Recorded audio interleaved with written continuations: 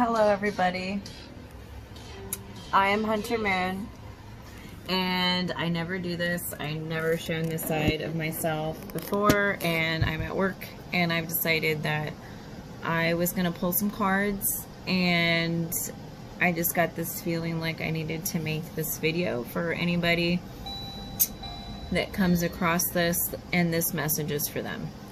So just bear with me. I've never do videos like this, and I already pulled some cards and I started to get going. So for whoever this reading is for, yeah, I'm gonna take a chance and just put this out there. I think it's for somebody and it's a message. I just was gonna get into it, and the spirit was telling me to just put it out there for the world to see. So give me 1 second here. I've already shuffled my cards. I'm gonna go ahead and lay them out, and then I will go over the message.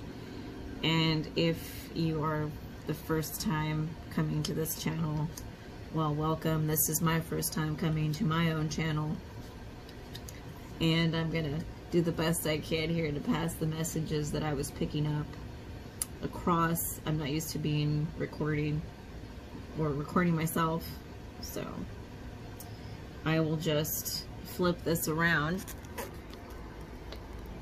and communicate the messages that came across to me immediately. This is a message for somebody who's going through a big change, because this is the Tower moment. So these corner cards here for me are going to give us some input on the center card. I'll have to do a whole video on my method and routines. Again, this is just a message for someone. So this Tower moment here, followed by the Two of Cups and the Fool. So this is basically asking you to take a chance, not only on an opportunity, but with love. And I say that because the Fool is also touching the Ten of Cups here. And you've been weighing on a decision deep down inside. And here you are with the Four of Wands, which represents the home and stability. It feels upside down. That's how you feel, and this card representing you. But again, I think your emotions, you've been contemplating, and you've been thinking about this, and that's why it's asking you to take a chance. And this here is to remind you of the power that you have within yourself, and that you carry this with you even when you're contemplating, when you're upside down. This light is within you. Again, the root stems, all the symbolism here is that as above, so below. And that's the main message that I'm picking up here. And again, this is just for someone who needed to see this.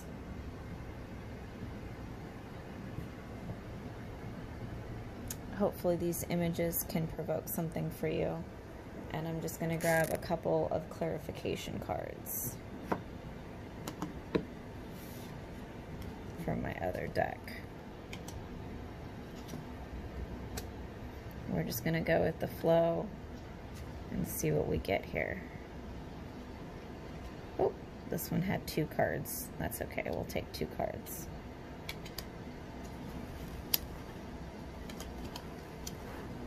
It's a lot of reverse energy, but that just means it's stronger. Okay, so this is what you're afraid of. Okay, an actual real relationship. The Hermit, you have to come out of hiding. The Fool over the Fool. Wow, what a confirmation here that you need to find a way to let go, right? The Ace of Horns. I think this is showing you that, you know, you've watered these grounds, and this is going to turn around for you because you're letting go of all your burden.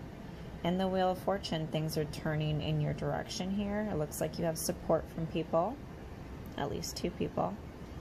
And then here, okay, so Pentacles, the beginning, okay?